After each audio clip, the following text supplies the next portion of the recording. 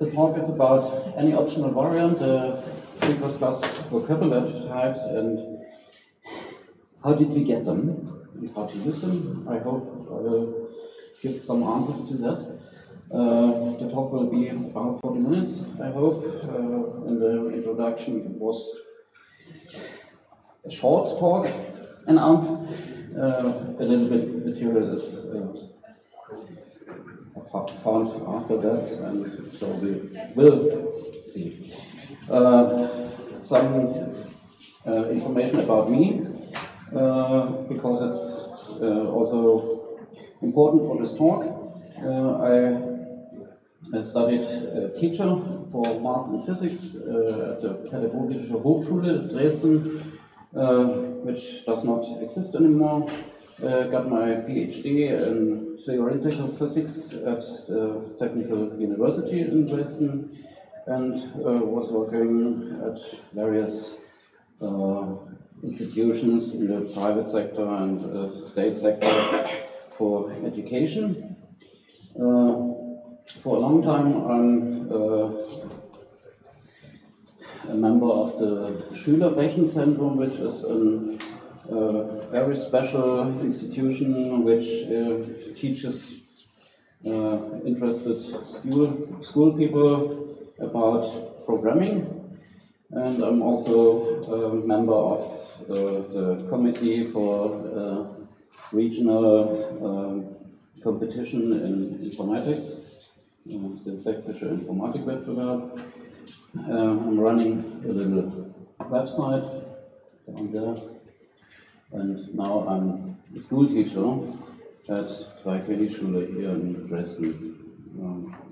So I got a full circle from there to there, and my interest in C++ was started here when I was working about my PhD and was teaching C++ for about 12 years. Now it's more a hobby. So, what today on the talk about these new types and how they will fit in the type system, and about some other things, and what will be in the future in C++ expected. So let's start with something. The last time I gave a talk here, I made a little game, a version bingo of C++. Today I will play another game with you. What is in the name?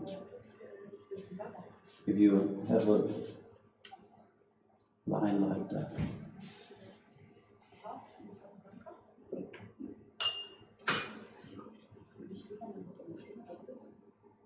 You can give me any hints? Okay, but more from the perspective of the compiler, not so much from the writer of the program.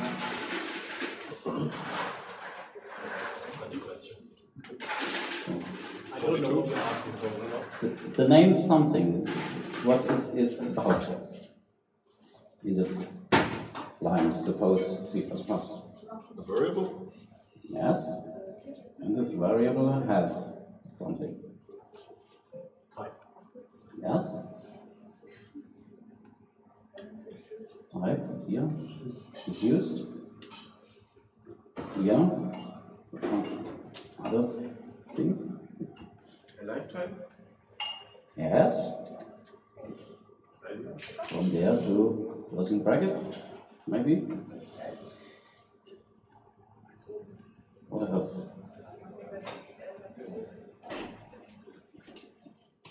Value? Yes. Okay. It has to live somewhere.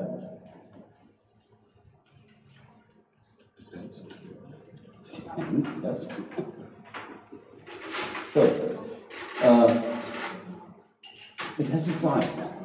There's a number of bits, bytes in it. We have a double representation, zeros and ones. There is a type, which means how we interpret these bits or bytes. And also with the type is associated what operations we can do with it. And also it may have an address in memory.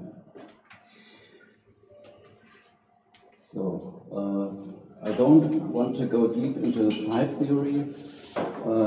From the mathematical standpoint, a type is a set of values combined with a set of operations on that. The number of possible values, or cardinality, is somewhat related with the number of bytes we need for that type. A little bit we will talk about the cross product in the mathematical sense. If we have a point, we have a x coordinate and y coordinate, which give us a cross product type. It's also known from database theory. Not so familiar we are with some types, and I don't want to dive into type hierarchies and names of types and types of types and so on. We have to be careful, names can lie. So, this talk starts with nothing.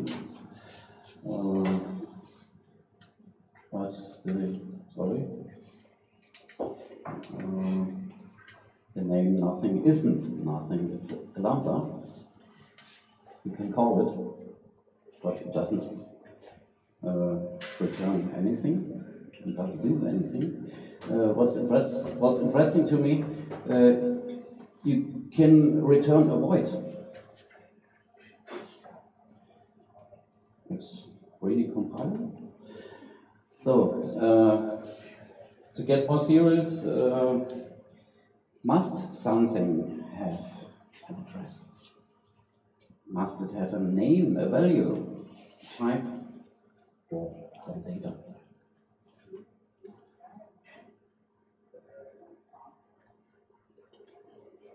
No.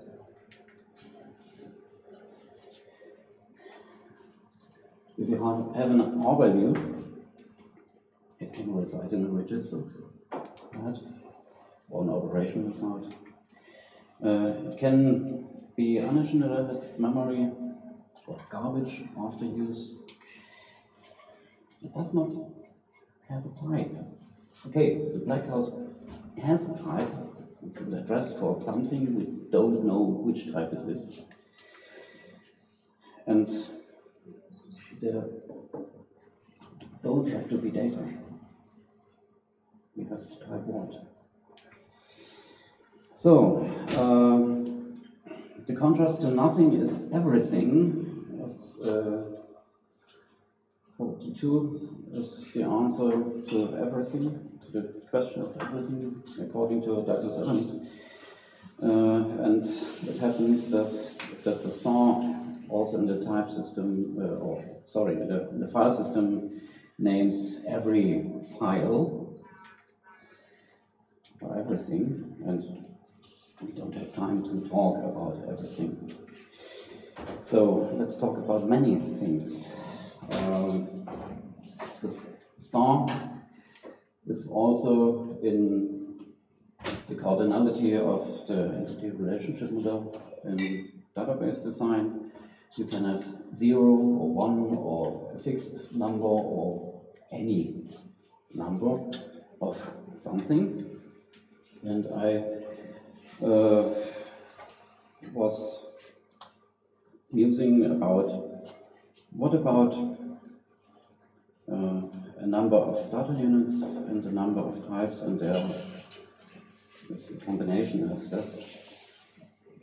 So I will introduce you to a matrix of data and types.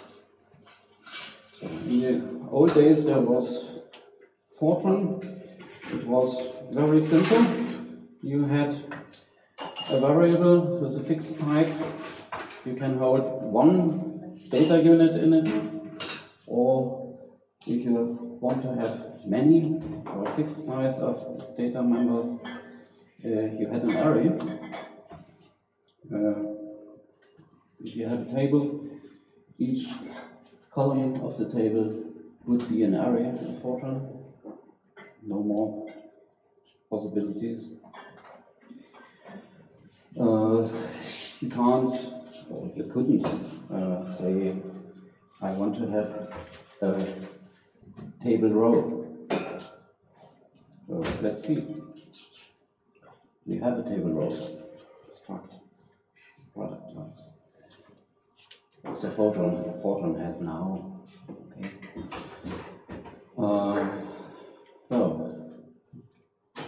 So far so good. But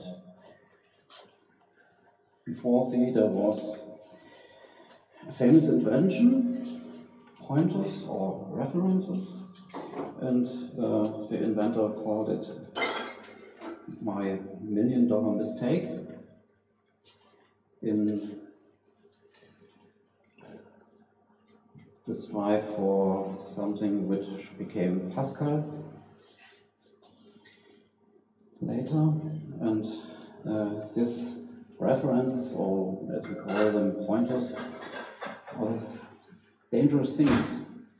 And I don't know if you know Herbert Schild, an infamous book author who wrote this sentence because pointers are such dangerous things, it's better to never generate one.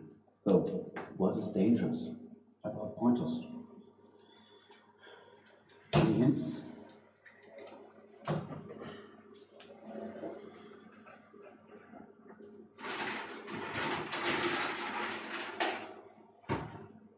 So my point to nothing? Yes. Yes. Point to invalid memory? Oh. Invalidification? It really hurts. Okay. It can point to nowhere. It can point to somewhere which is uninitialized memory or garbage. If we have a pointer, we do not know if it points to one object or an array of objects.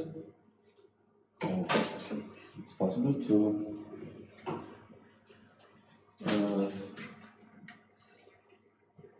get that pointer arithmetics, and you can go a step further beside that object. What is there? Is it out of bounds of that array? And are you the owner of the object? Do you have to delete it once or 2 times? Does someone point to that object after you deleted it?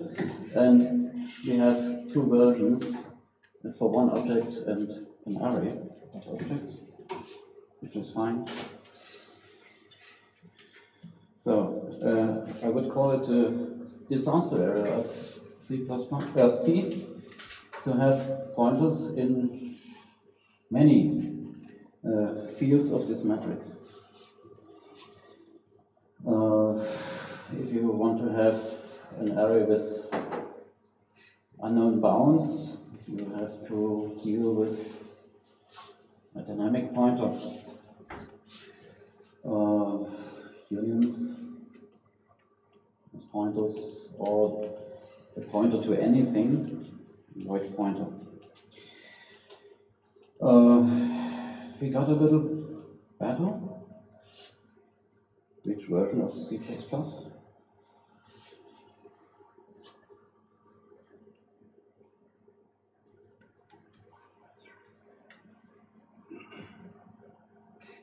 This, I would think, is the best achievement there. You don't have to handle with dynamic pointers for dynamic arrays anymore. We have memory optimization for a fixed number of Boolean values. And yay, we have a struct with 2 elements. 98. So, next version. We got pointers which deal with ownership. We just made. We get a tuple, cross product of many types, and we get a fixed sized array. Okay. We can return an array from a function.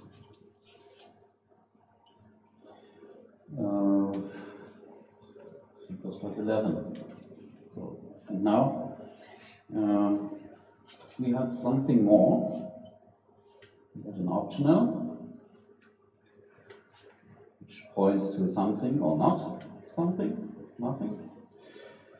We have a variant which corresponds to union, and we have an any type in 17. What's the state of the union? What's the problem with unions in C++? It's okay in C, but not in C++. Because who cares about constructors and destructors? So in C++ 98, it was forbidden to have arrays of non-trivial type. In C++ 11, the rules were a little bit relaxed. You have to roll your own constructor and destructor for the union. Now, which is tricky, now we have a variant. So you can put any of these animals one at a time in a variant. So, and any should be a replacement for star. And optional is like a nullable type in a database. So, the next I will show you is, I would call it a reference table. It's a little bit small type. You can make an optional from arguments or by assignment, or you can place it directly, giving arguments to the constructor. You can ask if there is a value like a pointer, or you can call a method for that. You can go to that value, also like a pointer, or with a method. The method is colored red because it throws an exception if you don't have a value, and it's a very nice thing. The committee decided if you go to star optional, you will have undefined behavior array.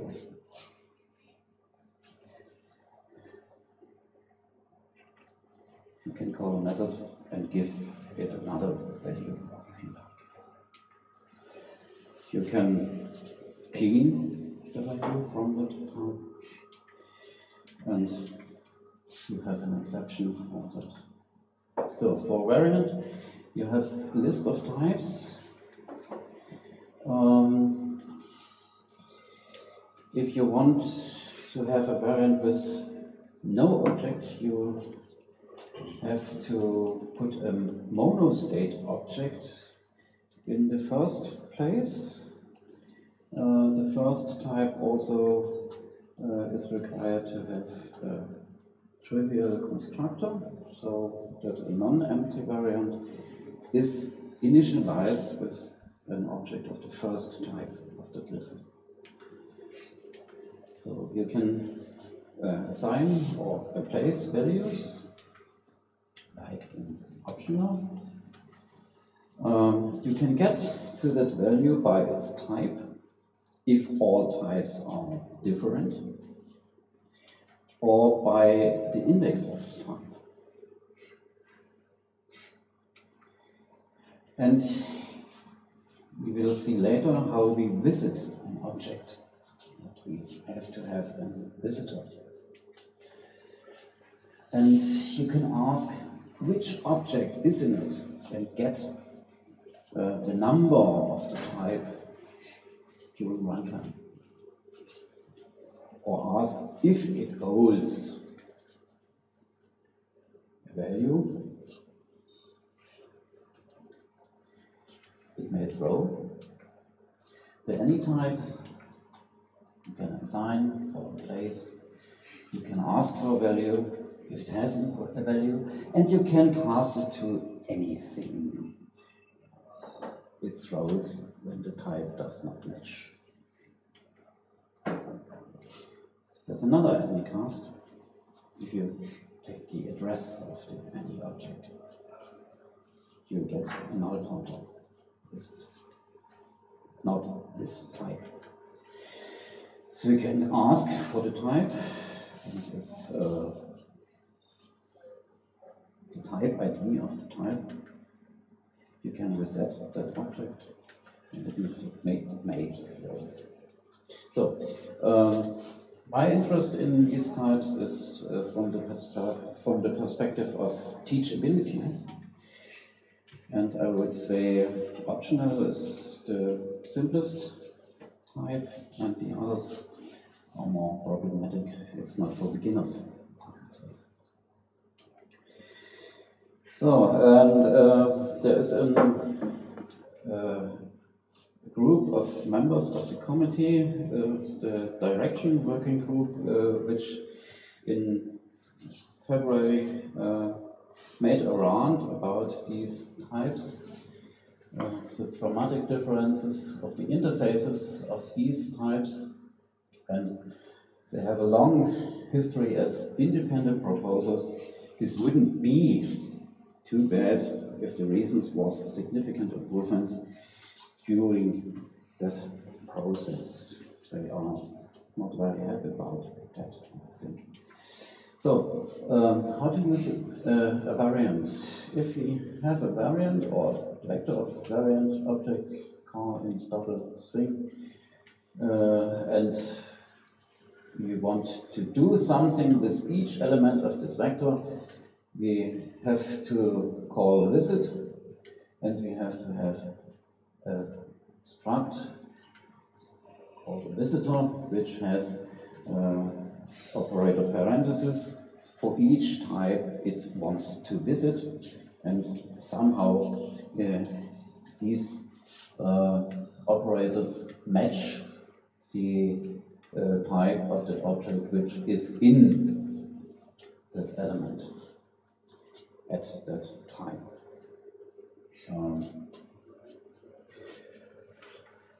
It's bad to make that struct before you call it.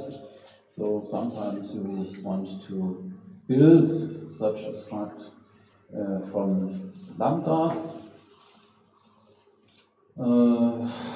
And it's possible with a tiny bit which isn't in the standard yet. It's a struct which inherits from a list of types and says you will use the operator of these types one after another.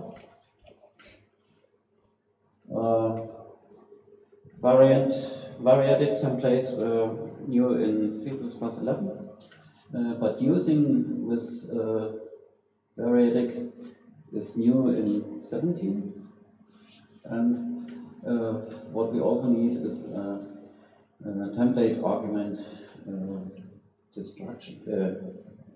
deduction guide here, which gives us a rule when we have a constructor, which type of object or which type of template is to instantiate. Not so easy to grasp that, and hopefully these two lines will get into the standard, maybe with another name. So I think variants have a good place in programming. There are examples to define finite state machines with types instead of values, so you can check some things about it at compile time, not at runtime. The any type is, I think, more complicated. You can ask if the address of the any object is castable into a pointer. You can use the pointer to go to that object. If you leave that address operator out, you will throw any if you do not match the type.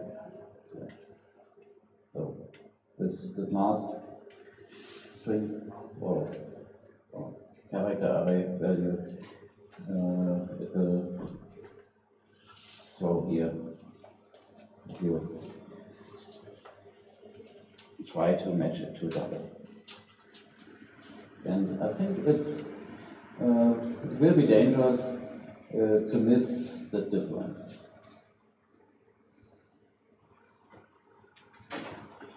So, for optional, there are also some use cases.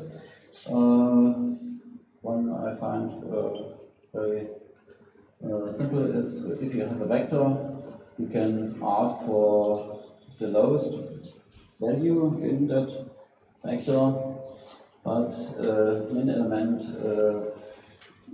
gives you only a value or a hint to the value if it is not an empty vector. If the vector is empty, you can't give a minimum element in this vector. So you can have or can return an optional to an integer from an integer vector. And you can construct it from empty braces here. And those will be created, I suppose. And here you can ask if there is such a value, you can go to that value, like with a pointer. This optional as conveying a result from a function. There are other ideas, and it's not over yet, I think. Christmas next, but there's going on a lot of discussion. There's a war about should it be possible to have optional references.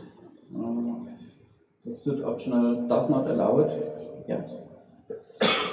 And there are also ideas, what if you have an optional and want to do something else with that, which also can fail, and then do some other things which also can fail, and what then? And there is a proposal about concatenating such operations for optionals, which is, I think, useful. But returning an optional from a function gives you the object or nothing. You can't transport any information about what was going wrong. So there are other ideas which relate to the result type of function in Rust, where you can get a value or an error. So there are also some proposals. There is, or there will be, the expected type in the experimental namespace.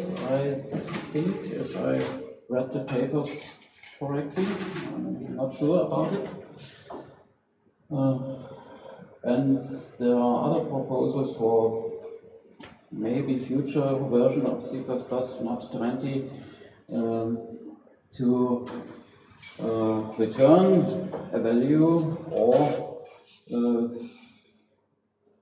return an exception instead of that with zero overhead, maybe in cooperation with the C standard, which is also interesting. I missed the colon operator here. I call it the ladybug operator. So there's a lot of things which can go in the next standard. I think there will be more interesting things in the future. Starship operator.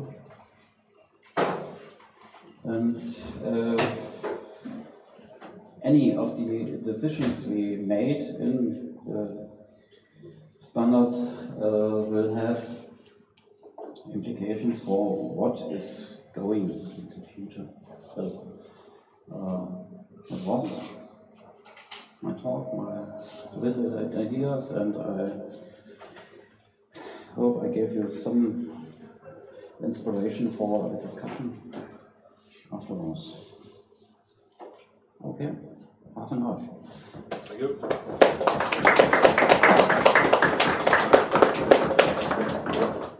So maybe we have some questions we can discuss here.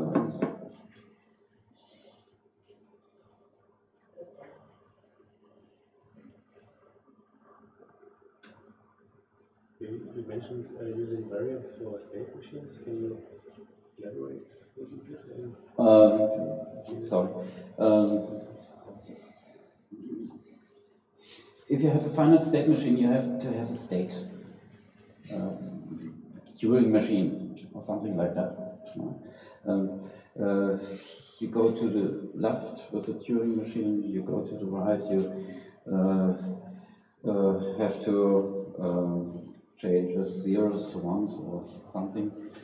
And each operation in the finite state machine can lead to another state, but it has to have, or has to be a state in that machine. The number of states is fixed. And previously it was made by enums, mostly. And enums were not so safe because enums were ints.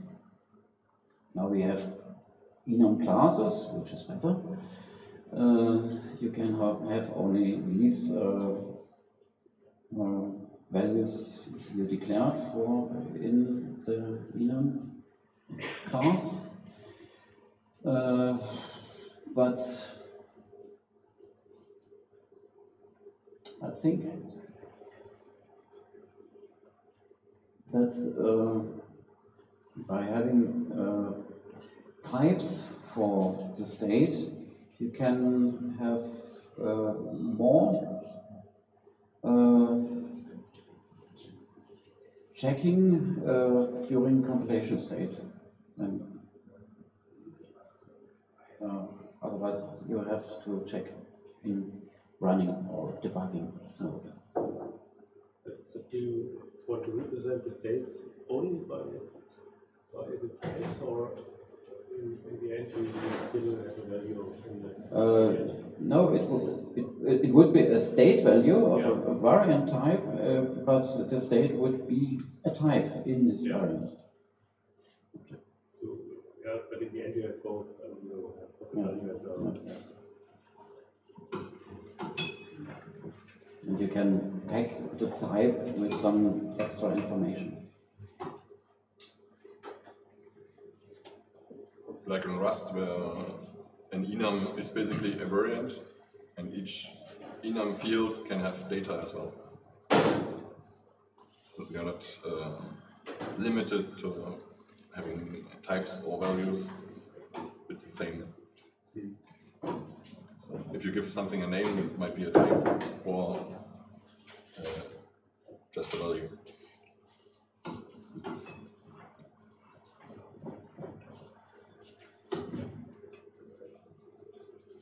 One thing I found missing in a variant is that the index for the variant is just an int, and an int is seemingly unrelated to your variant. It would be nice, or I have developed my own variant type where if you ask it for an index, you get an index that also knows what index relates to what type. So you don't store the value anymore, but you know which type was in. And often this might be enough to basically know in a parser what state it was in. So you don't have to remember the full state of the parser it was, but you know, okay, there was a brace before, because you know it's this type.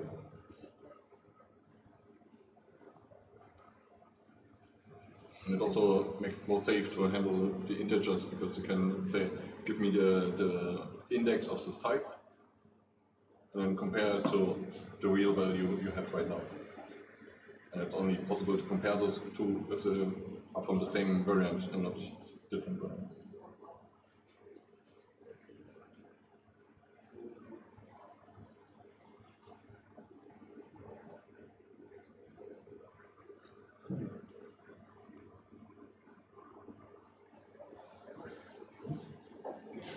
Any other questions or discussion points you have?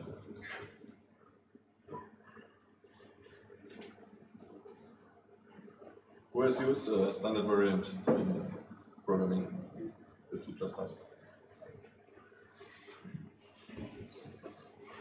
You as well? No. Really? Not yet. So you have shown us untested code? No, I've tested. We can go to a live session.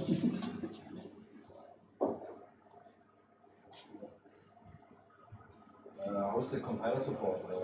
What compilers are supporting C++ 2017? Yes. Which versions?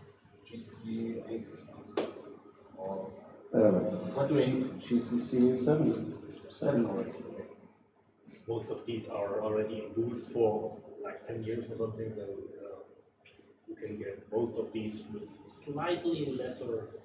It was not compiler magic involved, it was only library.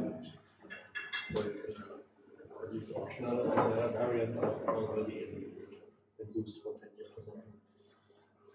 I don't know about any export. It's just not be usable as it's now.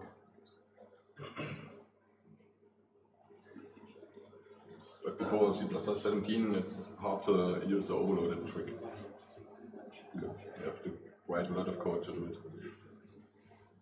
it. To use what? The overloaded. The overload Yeah, trick. that's what. Yeah. What's the magic there? I thought it was valid code. In C++ 17, but not before. Because of the type. Template deduction guide is new in 17, and I also see. the using with varied types. Oh, I see. Maybe the operator bracket. Before you had to inherit from all lambdas at one at a time, and then use the call operator. I see.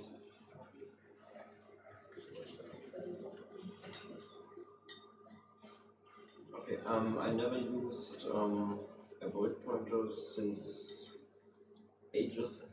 I have no clue where the practical use case is for the any type. Void star is mostly used in, or was mostly used in graphics interfaces for Windows, etc. to loop some information through the library to some handler, and you have to know which type you point to inside the handler. And the void pointer was mostly the last argument of such function with a lot of arguments, very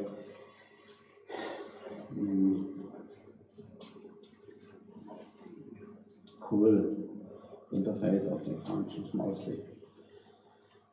Yeah, but if I design some type interfaces and class hierarchies, when do I reach the point where I say, okay, now I have to use the any type to solve some problem instead of doing what I do now and just use another way? The any type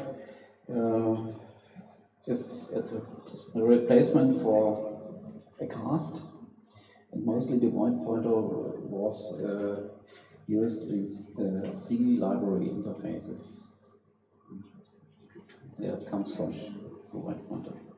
In C++, we think have not so much need for void pointers like in C libraries. There are use cases where you have C libraries between, and you have to go through that. And on the C++ side of these C libraries, maybe you can use the any type and check for the type you have via exceptions, etc. And see if you have only a cast, you don't have any such tools to debug what is going on. But basically, you can also think of an any type as a type erasure about the storage of the type. So basically, you can keep track of everything. If you destruct the any type, it will also destruct what is contained. So, for example, if you have a property system where the user basically knows what he stored, and he will always have to use the same type to recover it, and your storage system of your properties is not interested in doing anything with these properties, except providing storage for the end user. And this is a perfect use case because the any type basically does everything you need. If you need more, you have to write or roll your own type erasure with functionality you need. So the any type stores the value of the type, a destructor, and how to copy it, how to move it, and so on.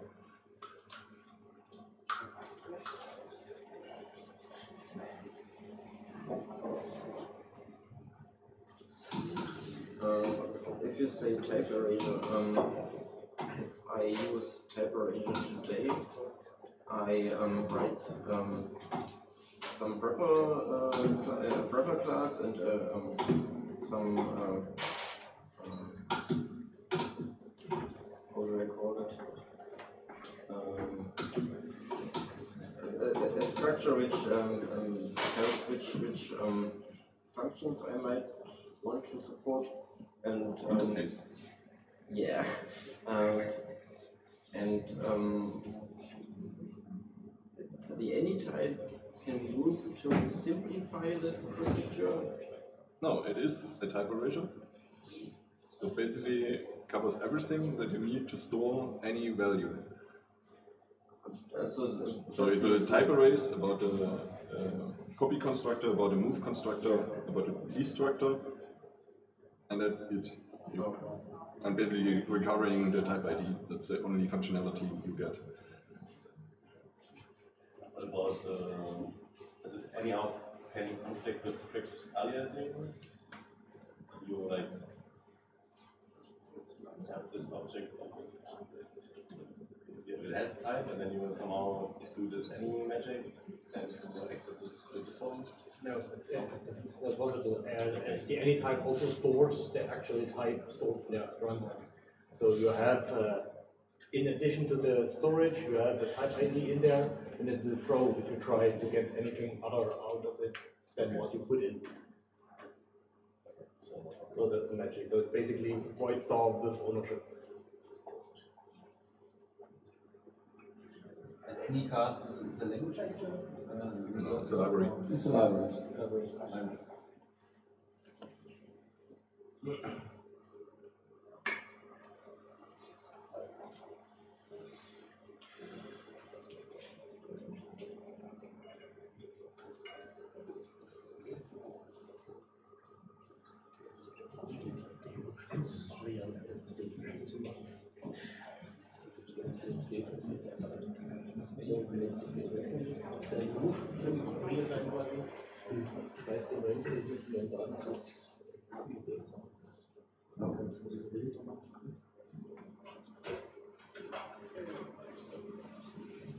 I think maybe we will continue the discussion.